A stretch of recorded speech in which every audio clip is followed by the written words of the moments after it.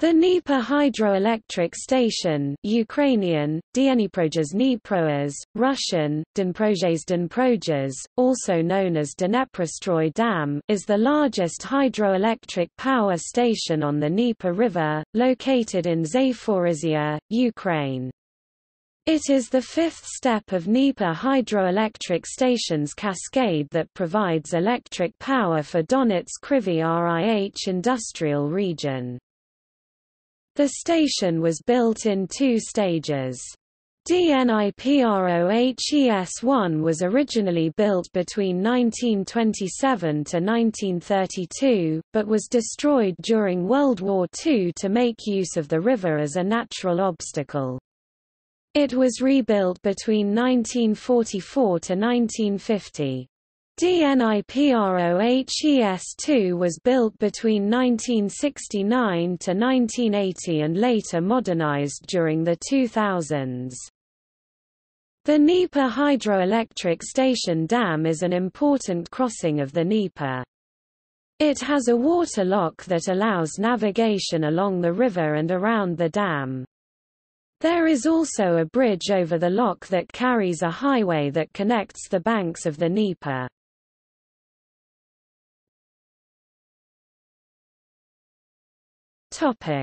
Construction.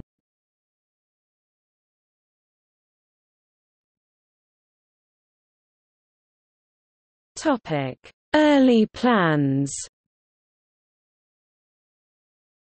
In the lower reaches of the Dnieper River, there was an almost 100 kilometers (62 miles) long stretch that was filled with the Dnieper Rapids. This is approximately the distance between the modern cities Dnipro and Zaporizhzhia. During the 19th century, engineers worked on the projects to make the river navigable.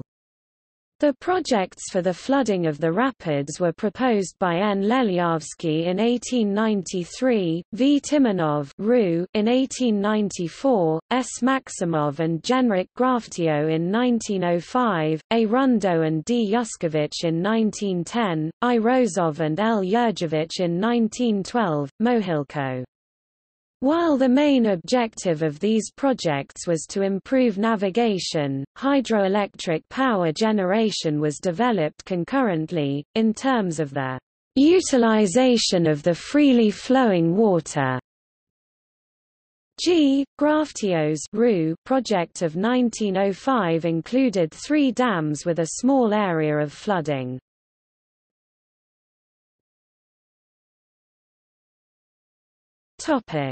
GOELRO Plan and Construction, 1921 to 1941.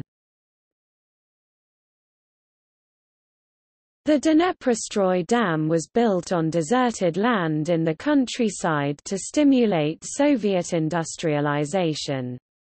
A special company was formed called Dnieprobud or Dnieperstroy, hence the dam's alternative name, that later built other dams on the Dnieper and exists to this day.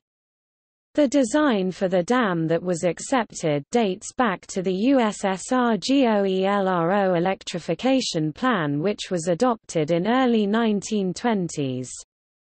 The station was designed by a group of engineers headed by Professor Ivan Alexandrov, a chief expert of GOELRO, who later became a head of the RSFSR State Planning Commission. The station was planned to provide electricity for several aluminum production plants and a high-quality iron and steel plant that were also to be constructed in the area. The Dnieprohes project used the experience gained from the construction of the Sir Adam Beck hydroelectric power stations at Niagara Falls, Ontario, the hydroelectric island Maligny, Quebec, and the Le Gabelle generating station on the St. Maurice River. On September 17, 1932, the Soviet government awarded 6 American engineers, including Hugh Cooper, William V. Murphy, and G. Thompson, engineers of General Electric, with the Order of the Red Banner of Labor for the outstanding work in the construction of Dnieprohes. Soviet industrialization was accompanied by a wide propaganda effort. Leon Trotsky, by then out of power, campaigned for the idea within the ruling Politburo in early 1926.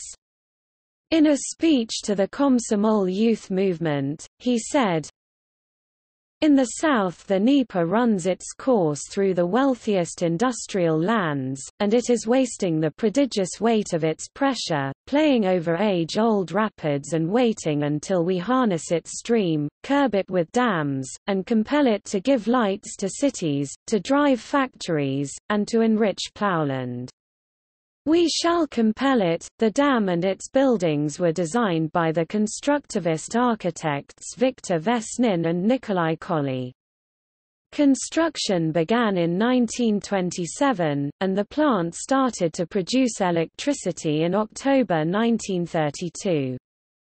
Generating about 560 megawatts, the station became the largest Soviet power plant at the time and the third largest in the world, following the Hoover Dam, 705 megawatts, and the Wilson Dam, 663 megawatts, in the United States. American specialists under the direction of Col. Hugh Cooper took part in the construction. The first 5 giant power generators were manufactured by the General Electric Company. During the second 5-year plan, 4 more generators of similar power that were produced by Elektrosila in Leningrad were installed. The Dnieperstroy Dam was the largest dam in Europe at the time of its construction. The industrial centers of Zaporizhia, Kryvyi Rih, and Dnipro grew from the power provided by the station, including such electricity-consuming industries as aluminium production, which was vitally important for Soviet aviation.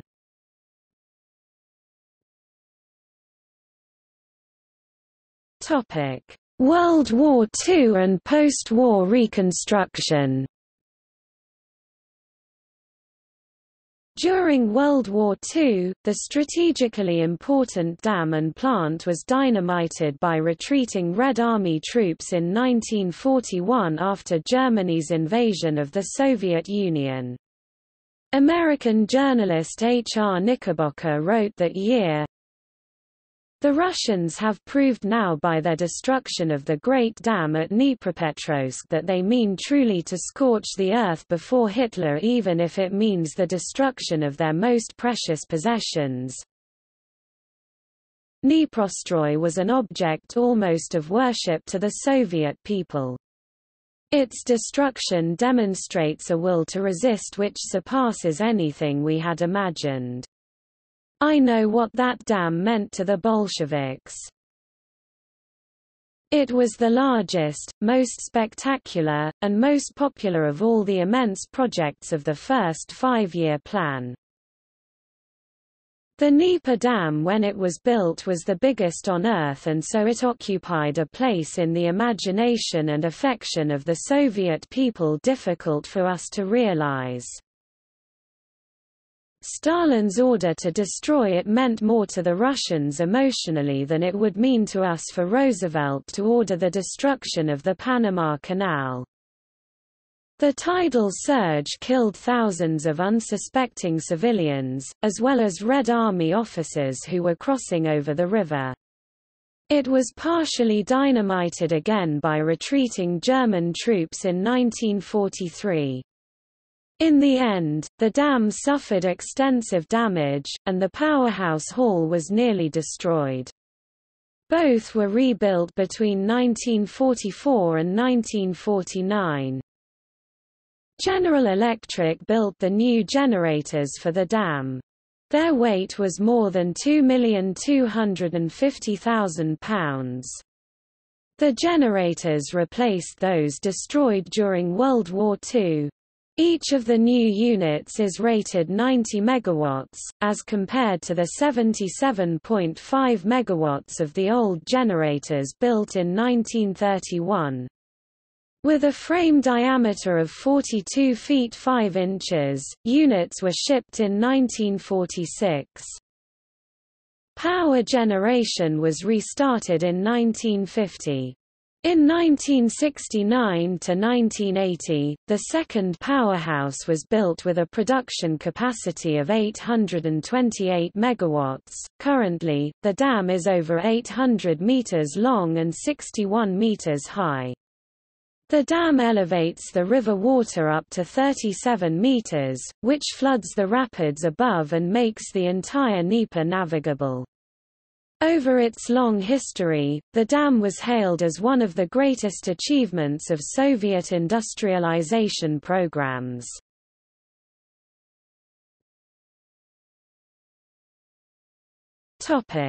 Post-Soviet time.